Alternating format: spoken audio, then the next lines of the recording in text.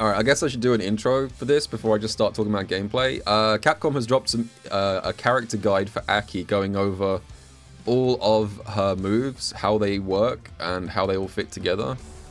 And we're going to watch it, and we're going to talk about it, and we're going to try not to be huge squealing fanboys the entire time, because this character looks so cool.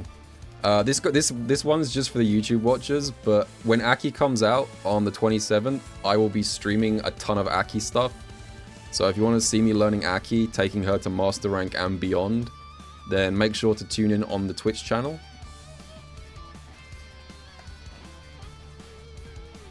She's a tricky character that's tough to deal with. That's what I need in my life. I don't want any of these easy to deal with characters.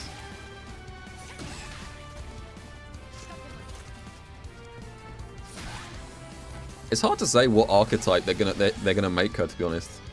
Fang was mostly a zoner with some bullshit corner pressure. Aki looks a little bit different. She might be more of like a hybrid. It looks like the health drain is pretty slow. It looks about the same as it was in Street Fighter V. By the way, that's so sick. Did you guys notice this? I didn't notice this the first time I watched this footage, right? Did you guys notice that when she creates the bubble of poison, it's Fang's head? Up here in the top left in the taunt. She's making a little Fang out of poison. That's cute. That's a cute little detail. She's simping for her master. Yeah, she made the Bubble Buddy version of Fang. Yeah, so if Aki gets hit, the poison goes away. So that's exactly the same as Fang's in 5. Yeah, so here we are. This is the mechanic that I talked about in the last video. I called it Retribution because I'm a shameless Gil fan. It's actually called Toxic Blossom. I should have read the PlayStation blog because it did say there as well.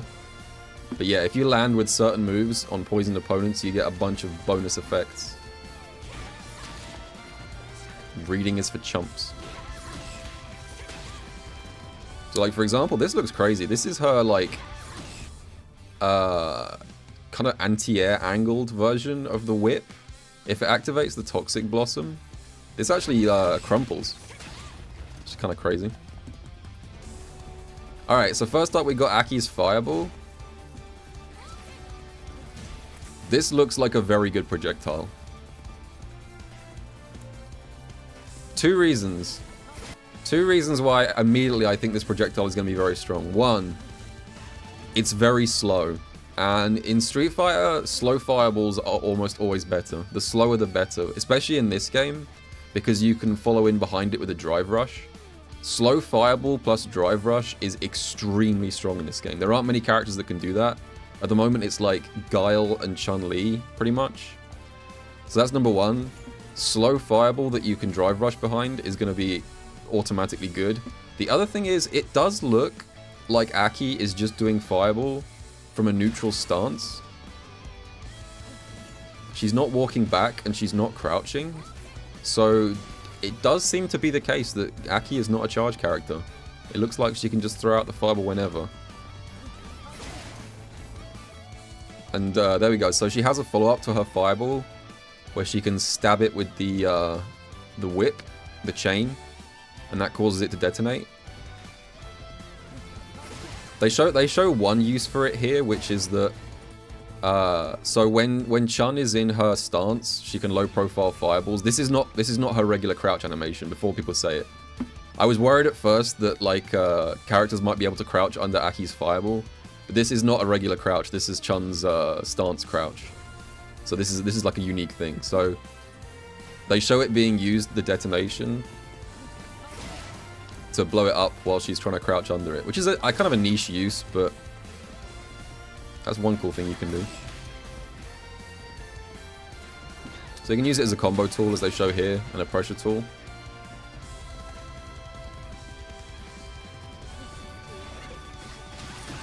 And this is another huge thing.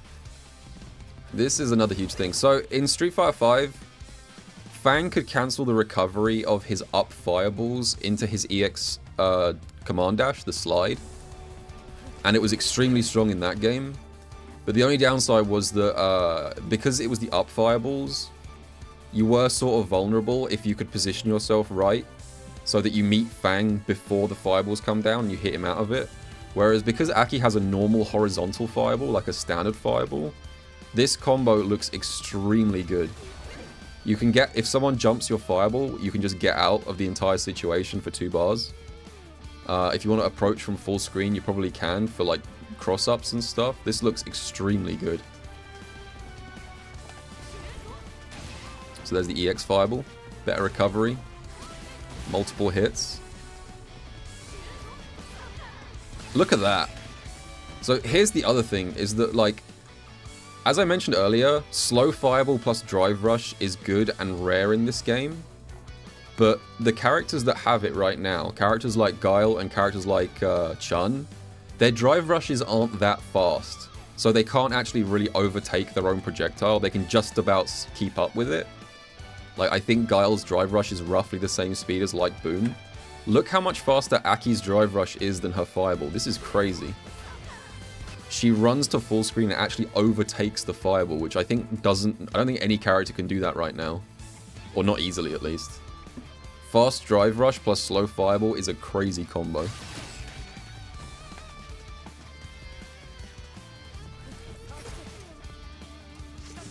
Yeah, so this is the poison pool. This is sort of... They've done an interesting thing where they've kind of reversed Fang's projectiles.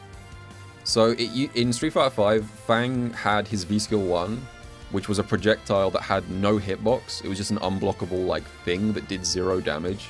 But if you got hit by the projectile, you were just poisoned. And then he had the Cloud, which he could put down on the ground, and that was an actual projectile hitbox. For A.K.I, they pretty much flipped the two of them back to front. So now the Cloud is now this pool of poison on the floor, which has no hitbox. This does no damage, it just poisons you. And the Fireball is now a proper Fireball, which is probably an upgrade, all things considered.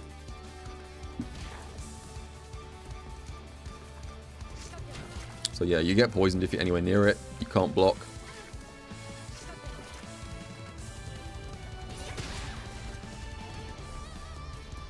Yeah, in the corner, you're kind of screwed. You can also use it to bait people into jumping. This anti-air normal looks good. I don't know what this is. I'm guessing stand heavy kick, but I'm not sure. Hopefully this gives a juggle on counter hit. That would be extra nice.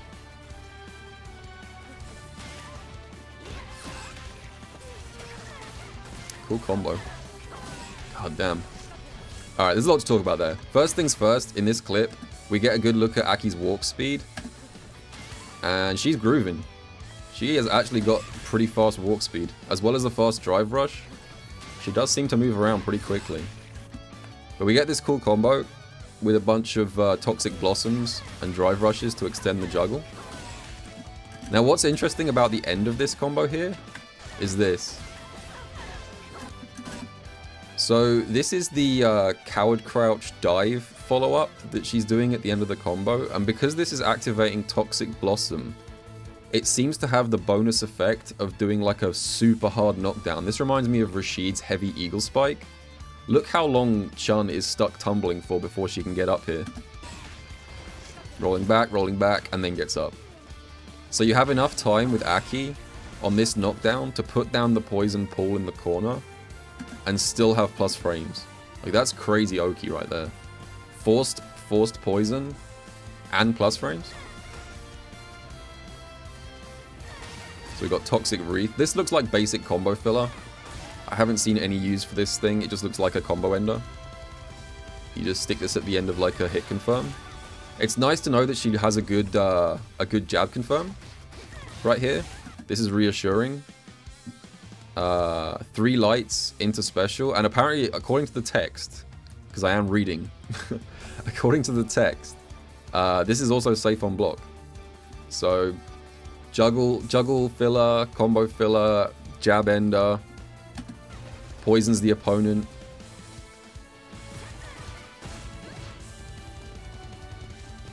Looks good. Yeah, if you do it in juggles, you get an extension as well.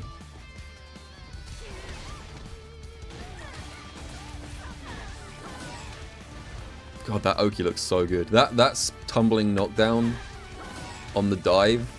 That looks so useful. I think that's going to be like the basis of her corner pressure. Put down the Cloud. and then say goodbye to your opponent's health bar. This is a pretty cool combo in general. This is a corner DI combo. Where is it?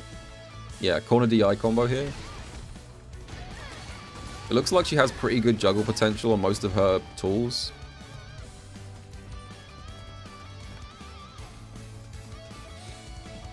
So we've got Serpent Lash. This is her, like, whip with 3 different angles. Again, she's doing all of these from an idle stance, so 99% chance she's not charge, unless they're using, like, dynamic controls for the demonstration.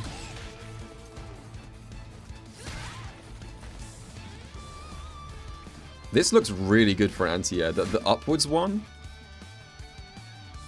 I don't know if this is going to be a DP input. This looks fast. It looks like A.K.I's hurt box shrinks down to the floor, and I think you get a juggle after this on Toxic Blossom. That looks like a very good anti-air. So use light for space control. I wonder what this is on block. It looks like the kind of move that's probably unsafe, but spaced in a way that you can't really punish it. So yeah, the medium version gives you a crumple into a target combo, I think. And the heavy version is the anti-air. Yeah, it says right here, you can follow up on this attack if it triggers Toxic Blossom. You guys know me, one of my favorite things in Street Fighter, one of my requirements to play a character in any Street Fighter game is, does the character have good juggles for anti-airs? I like taking 50% of your life bar for pressing up forward. I hate getting jumped in on. It pisses me off, so I always pick characters that have like juggling anti-airs. You know, Oro had it, Dalsim had it, JP has it. And I'm glad to see that A.K.I also has it. I mean, look at this. Like, this isn't even a jump in. A.K.I is doing this against spinning bird kick, and it immediately low profiles it. So I'm going to go ahead and assume this move has, like, some degree of anti-air invincibility. Maybe it is just like a DP in everything but name.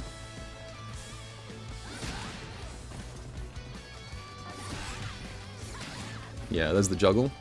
I assume you can get more than this. I'd be surprised if that was the entire combo. You can probably do a drive rush or something.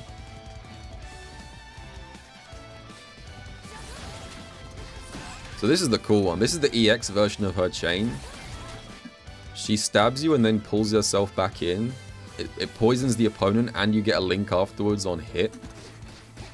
Even without Toxic Blossom. This is a combo extender. And look at the range on this thing.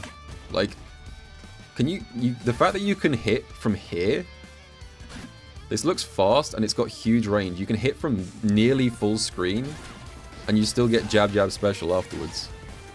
And the crazy thing is, because this inflicts, because the EX chain always inflicts poison, that means that the follow-up combo you get is always going to be a Toxic Blossom follow-up. So you can do jab jab uppercut, Toxic Blossom, and then another chain. So that looks like a very good combo tool. And the Toxic Blossom version of the EX stab, as shown here, rather than just linking a jab afterwards, it activates a full crumple, and you get a big combo afterwards.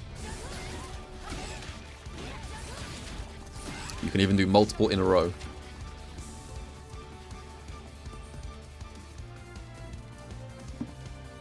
Cruel Fate. This is a weird move.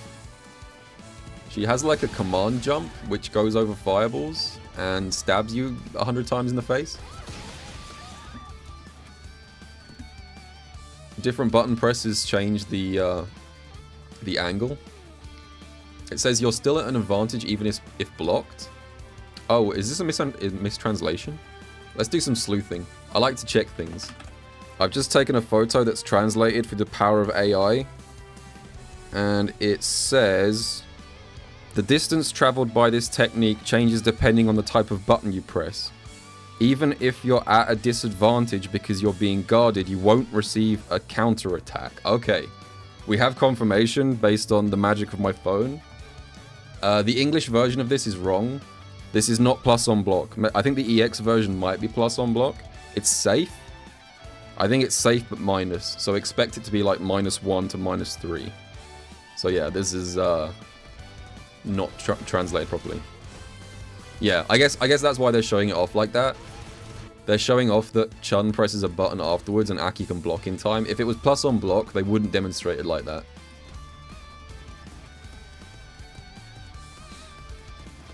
If you perform the heavy version. So only the heavy version lets you link off afterwards as well. So this is probably quite a niche move. EX version activates like a hit grab effect and poisons them. This is interesting. I think they say this is plus. Yeah, so the EX version is a little bit weird. Oh, there we go. So the EX version, yeah, the EX version is plus on block.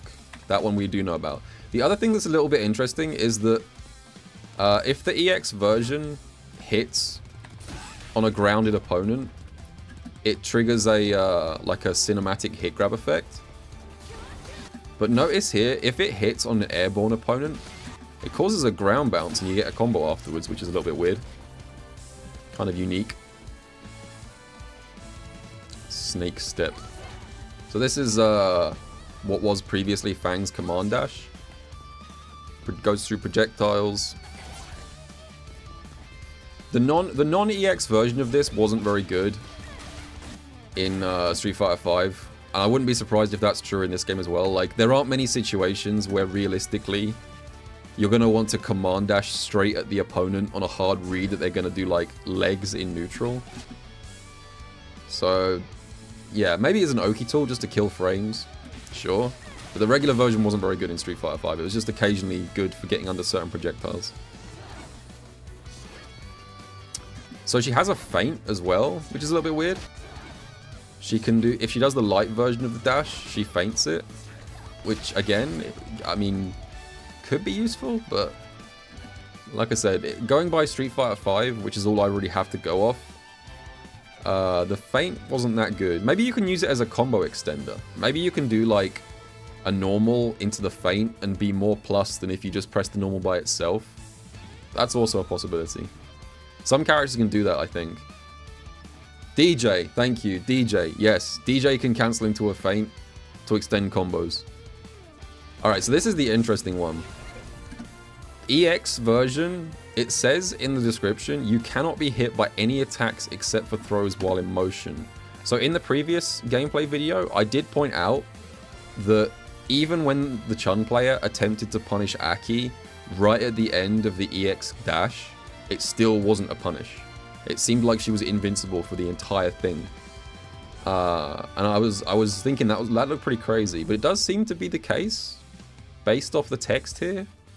Aki's EX dash really is just fully no recovery to anything except for throws. If true. We'll have to find out when she actually comes out, but this could be very spammable. This is like the exact opposite of JP's EX Amnesia, I think. If it works the way they say it works, where it's like EX Amnesia absolutely bodies you for going for a meaty throw, but is vulnerable to other stuff. Whereas this like gets you out of everything except meaty throw. So throw loops are going to be good against Aki, probably. Man, it's going to be so annoying. So many, like, Fang players were notorious in Street Fighter V for never blocking on wake up. They would either do EX dash, or wake up jump, or wake up jab, or wake up super, anything except blocking on wake up. I have a feeling that trend is going to continue with Aki. This is the weird one. So she's got this new funny slithery stance thing, Sinister Slide. She's got a second kind of low option. I guess this is the replacement for her old Coward Crouch.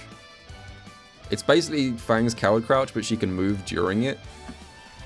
And she's got a lot more follow-ups here. So it goes under projectiles. It has the dive follow-up, which goes through fireballs and has a lot of range, but is super unsafe.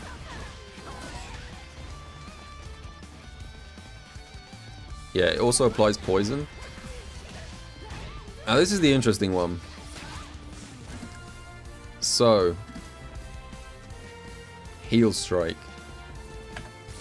If you didn't play Street Fighter 5, this was the single best move in Fang's entire arsenal. This move was like 99% of the reason that Fang was decent in the later seasons. Coward Crouch Roll was 2 hits. It was plus on block. It was fast. It was hard to check. It low profiled stuff. I think the plus frames are probably dead in this game. They might have made it safe. It does still seem to low profile, because you can see here it's breaking the DI, even though it's only 2 hits. So it's low profile throughout, so it's not a free DI. You do get a link afterwards. It does mention in the text that it's not on the same level as the Masters, so I think that's their way of sort of subtly saying, yeah, this isn't plus anymore. It would be too good if it was plus, and it beat DI, I think. You can combo into it. That seems to be the trade-off here. In Street Fighter 5, Fang could not cancel any normal into Coward Crouch. You had to do Coward Crouch from neutral. You couldn't do like a normal into Coward Crouch. There was no cancels at all. Whereas A.K.I actually can combo into it. She cancels into Coward Crouch, and then goes into the follow-up, and then gets a combo afterwards. So it looks like they've kind of retooled it a bit from a pressure tool into a combo / low profile tool. And then we've got the command grab.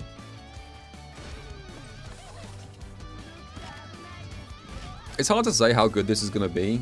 This will probably be similar to JP's command grab, where she's got so many projectiles and so many like remote space control tools that she's trying to catch you like parrying, and then as you saw there, you get grabbed out of the parry. I think that's the main reason for this command grab. I don't think you're meant to just use it like raw. It's probably meant to be like a parry punish. It's got the level 1, knocks you into the air, and you get poisoned.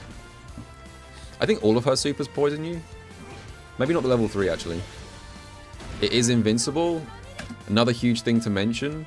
Invincible level 1s have not been given to every character, specifically zoners. So like, Dalsim does not have an invincible level 1, and he's got good zoning tools. DJ does not have an invincible level 1, and he's got some zoning tools. He's not as much of a zoner. They've kind of been inconsistent, because like Guile and JP do have invincible level 1s, but like Dalsim and DJ don't.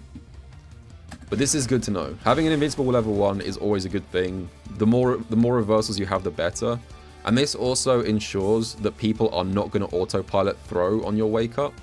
Because as we saw earlier, throw is going to beat the EX command dash on wake up. So having an option that beats throw with the level 1 is good. This is actually good. Level 2.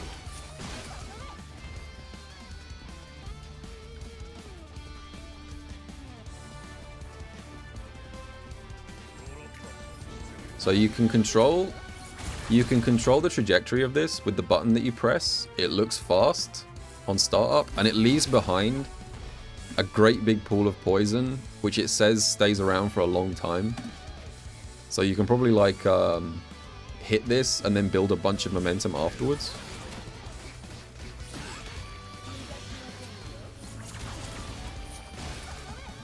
The range also suggests this will punish fireballs. It's hard to know for sure, but it looks like this could be like a full screen fireball punish.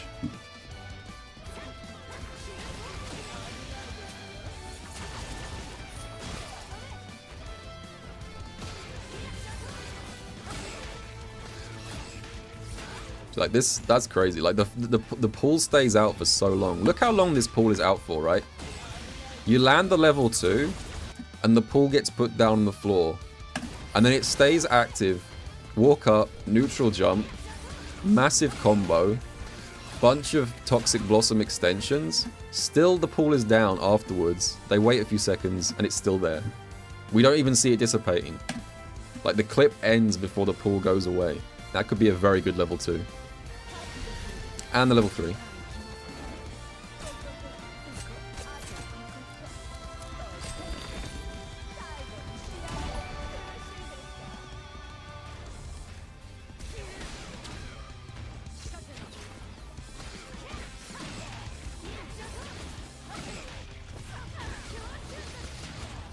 Damn, look at this combo, man. That's so sick. I don't have much to say other than that combo is so sick.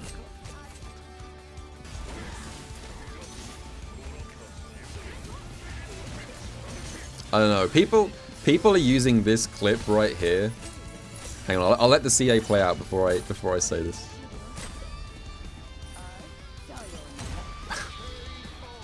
That face though. That face. When you nut but she keeps sucking.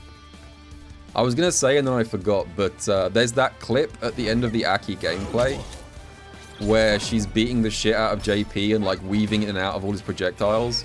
And I've seen a bunch of people be like, finally, the JP counter pick that we've all been waiting for. And obviously I don't know for sure, but I'd say that do not get your hopes up. There is a very low chance that A.K.I actually is a JP counter pick. Because right now, there aren't really any JP counter picks. Bruh. This win animation though. In conclusion, A.K.I looks incredible. I'm so looking forward to playing this character. And I will see you guys in the next video.